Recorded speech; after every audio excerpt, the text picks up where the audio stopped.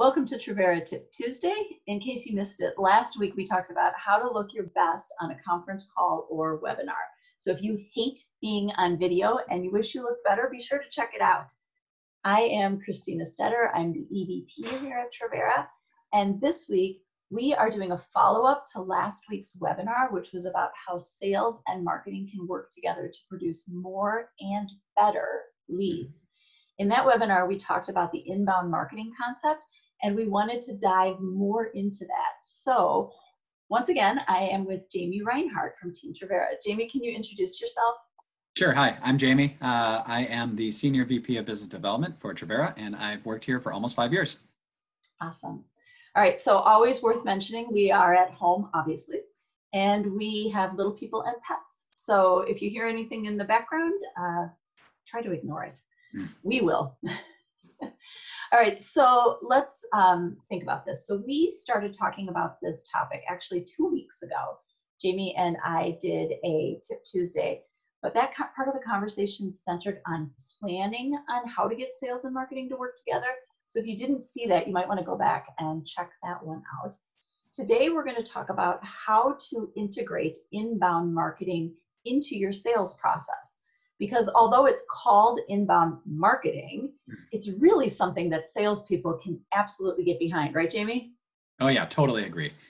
Current state of sales presents new but really solvable challenges.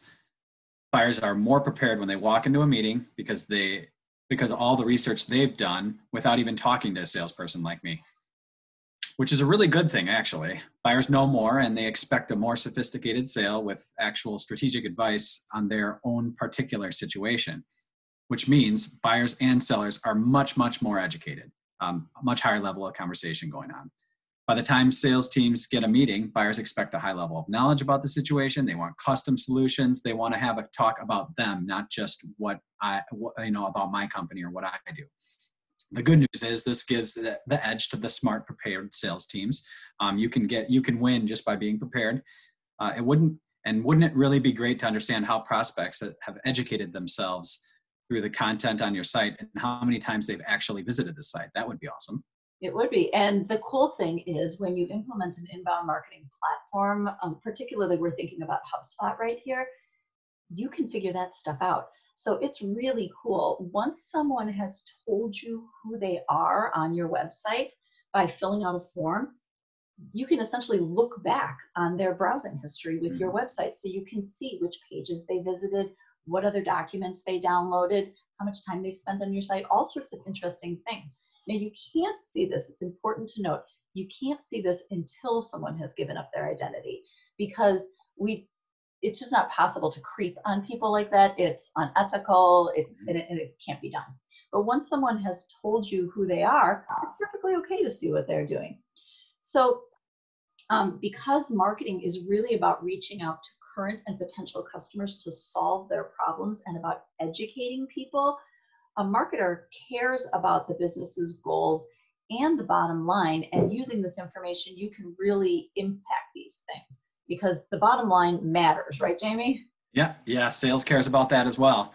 So, if you want your sales and marketing team to work together, you need to come up with a plan. And we actually talked about that earlier on our Tip Tuesday from a couple weeks back. So go watch Tip Tuesday number 8 if you want to learn how to come up with that plan. But don't jump into this without doing any planning. You're going to end up making a ton of busy work for people, and there's not going to be any real goals or strategy behind it. So take some time in that planning stage. It's super duper important, and it's really going to help you in the long run. But once you have that plan, then you have to implement it. That's right. So the first thing that you need to do if you're interested in getting started on implementing this strategy is you absolutely have to do some keyword research so that you can understand what are people searching for, because it might not be what you think. Now at Trivera, we use some paid tools which give us really in-depth information that brings insights that you almost wouldn't believe to clients. But there are some free things that you can do, and so I want to show those to you so that if you're trying to do this on your own, you can at least get started or have more information than you might do if you were just trying to take everything out of your own head. So let me do a quick screen share here. All right, so the first thing that you're doing is you're going to use Google Trends.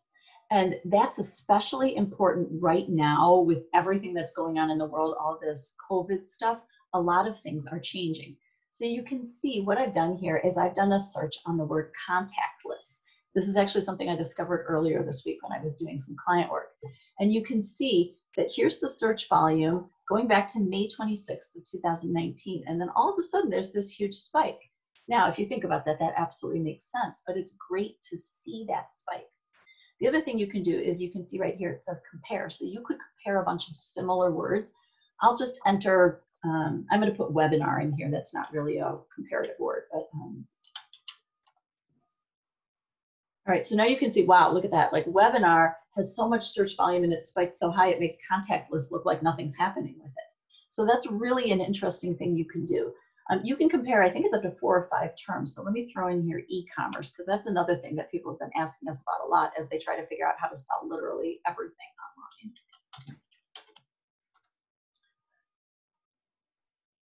And you can see here now, so e-commerce is somewhere in the middle. So that's a really great way that you can see which words are trending up and down. So if you're trying to get in on something, especially when things are volatile, that's a great way to figure that stuff out.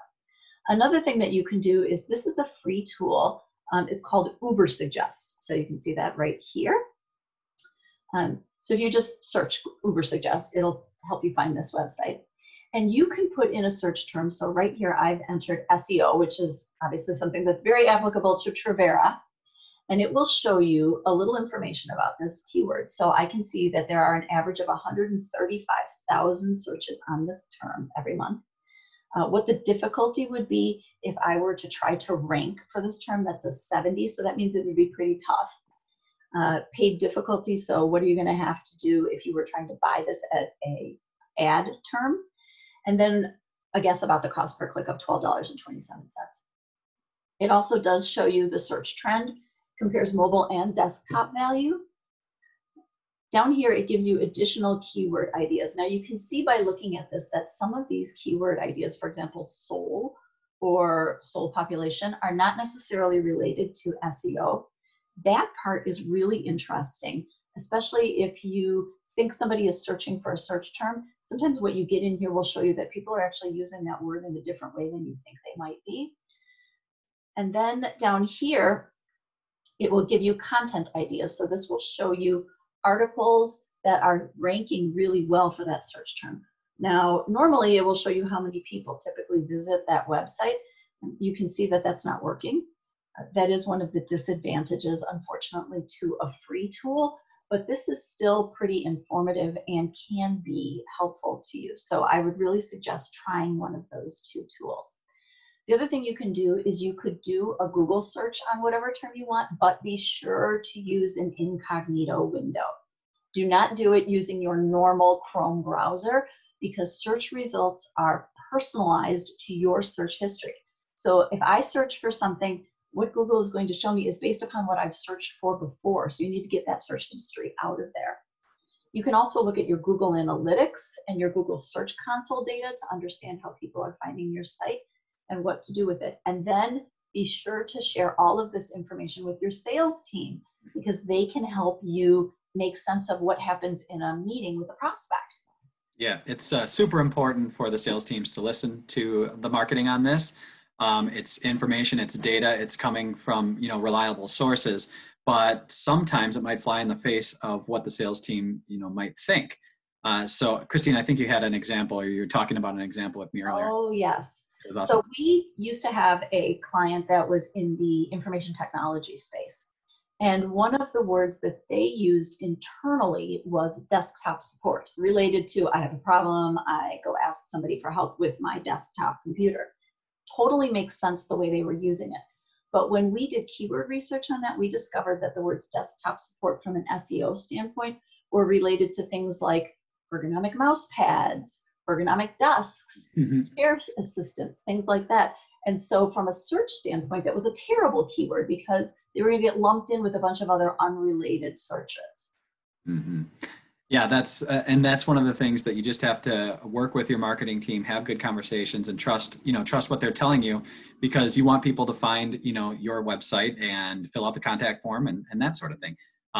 Sales also needs to help marketing understand what customers know and what they don't know and what confuses them during the first meeting, because it's going to help marketing develop better materials to bridge the gap between prospect research and that first meeting with sales.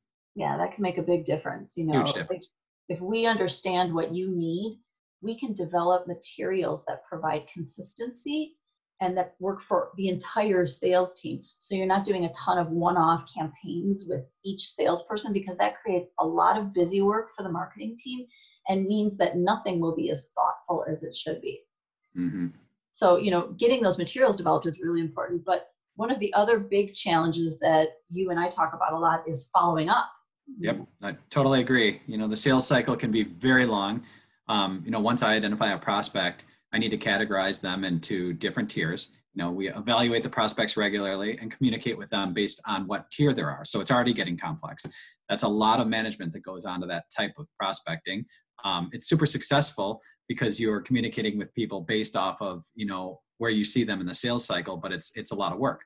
Moving prospects around in the CRM and making sure we communicate with them properly based on their tier can be helpful, or can be helped out via tools, and inbound marketing platforms is making that become so much more easier. That's why, as a sales guy, I love inbound marketing. Yeah. If you're not familiar with inbound, let me just take a minute and explain that. So basically what you do is you create assets that help educate people so they can move themselves through the sales funnel, because that's what people do. They move themselves at least halfway down the sales funnel on their own. And then you're going to take your highest value asset, so something that really provides a lot of in-depth knowledge and educates people, and you're going to gate that on your site. So by gated, I mean you're going to put it on your site, and in order for somebody to get that asset, usually it's like a white paper or an ebook, something really comprehensive, they have to fill out a form and give up their personal information. And then once they've done that, they go on an email list and they will start to get automated emails. And the email that they get next depends on what they did with the email that you just sent. So if they open it, one thing happens. If they don't open it, another thing happens. If they convert, so maybe for Trivera, the conversion might be fill out a contact form on our site and tell us you want to do business with us. If they fill that out, it will remove them from the workflow so that I'm not inadvertently bothering someone that Jamie is already talking to. And it provides intelligent follow-ups with people, which can make it easier for Jamie because he doesn't have to spread himself so thin trying to call people or personally email them as often. And that sounds really simple, right? But usually what happens is people get stuck trying to figure out those actual workflows, what to send, what happens next, that kind of stuff. Mm-hmm. And that's really where sales can help out, because we're selling all the time. Sales teams can explain the typical follow-up process, so kind of where to start and what works, what they found doesn't work, and where they need help, or where the sales teams need help closing sales, which is super important, and where they don't. So another really important thing is to let marketing know how long the sales cycle is. If it's typically a really long sales cycle, then that can help build a workflow that's going to touch the prospects at different points in time and help move that sale along. Right. Yeah, this information is super helpful to marketing, because then we can figure out how many emails, how often should they be sent, what information should be included.